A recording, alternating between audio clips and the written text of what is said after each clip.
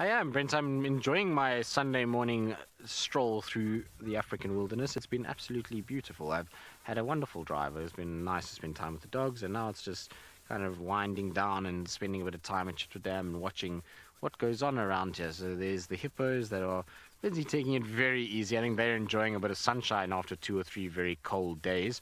I think it's nice for them just to see a little bit of the sun, and so a lot of them are basking in that and just taking it very easy. Now, it looks as though it's a very deep section of the dam because it's quite far out, but actually where they are is quite shallow. Most of those hippos will be actually lying down, not even standing.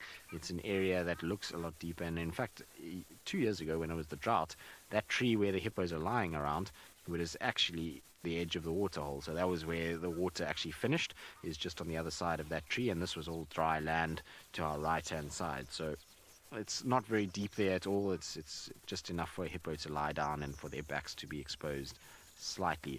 Now you can see the buffalo weavers and Egyptian geese are on the island, which is a typical place for a lot of the birds to spend. That Egyptian goose is just taking it very easy.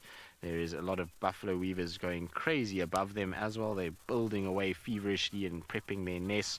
And then around us are lots of different swallow species. So we've got these lesser striped swallows that are flying around in this area and kind of coming past us and moving around the top of the water and drinking. There's a couple wire-tailed swallows as well that are also here. So a number of different ones. Well done, VM. That's very good.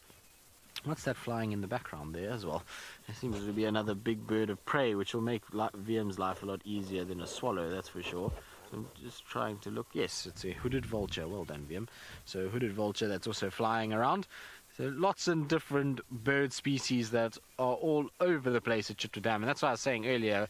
If you're a birder and you want to see a lot of birds, here is one of the best places just to come and spend a morning. Lots of activity around us. There's all these different species that are just kind of gliding along in the morning sunshine, which is absolutely wonderful.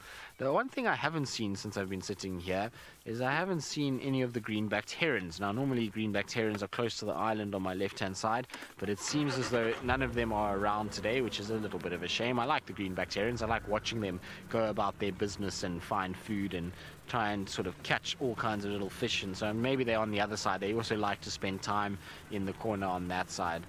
Now,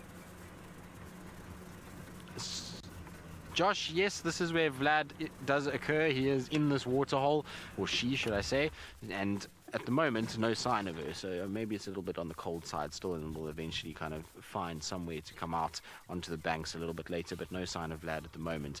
There is another bird that I can see just on the edge of the water. It's kind of moving around onto the other sort of side of this half, or this crescent shape. So there's actually 2 of them. There's 2 sort of plover-like creatures. So there is the one, which is the no, that's not the 3-banded plover. That looks like the common plover, and common sandpiper.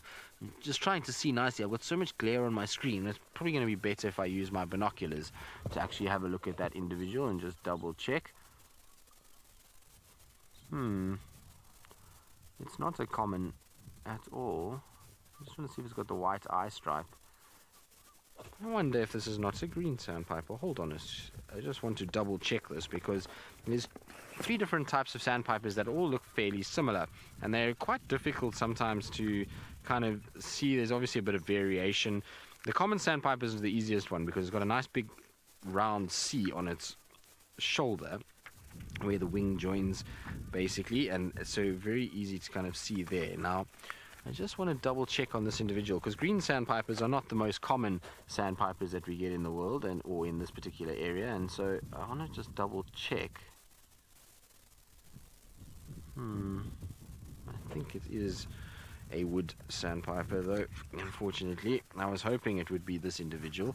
So if you have a look, these are the 2 birds that I'm talking about and why they can be so difficult to ID. If you have a look here, this is the wood sandpiper on top. It's got this white eye stripe that comes past with a little black near the eye, but the green has the exact same thing, except the green sandpiper, the white doesn't extend past the eye.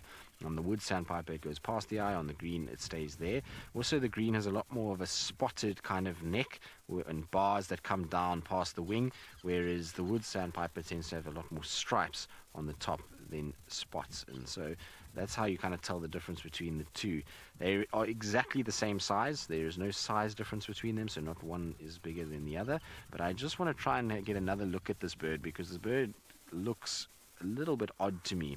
The other one that we get is this common sandpiper, and this is the one that I was talking about. Is you see that the white kind of curls around the wing and gives you that backwards C that you see over there. And it could be one of those, because it just might be that the way it's sort of walking towards us, it's difficult to actually see that sort of shape on the wing itself. So I'm going to have another little look and just double check, because it should be coming much closer to me now. It's sitting there. So actually, if you have a look on the left, you can see there's a wood sandpiper coming along on the left in the water itself. So the little wood sandpiper is the one that's there in the water, and then the other one is on the right hand side, and you can see the other one has a very different look about it. It's much more bright white, and it's a slightly smaller bird. So just double check. Come on, turn for me one more time. So it looks like a common sandpiper, it's just that the sea was not that visible. So a common and a wood sandpiper, very, very nice. Now we just need the green sandpiper to come along, and we'll have all of them that we see here. I was actually the other day referring to another sandpiper species that is very rare, that has been seen recently in the Kruger Park, called a pictorial sandpiper. And I was hoping with the storm that came in that maybe it would get flushed this way and pushed into our area, but alas, it seems as though it hasn't happened, and the pictorial sandpiper, I have not found it yet, but hopefully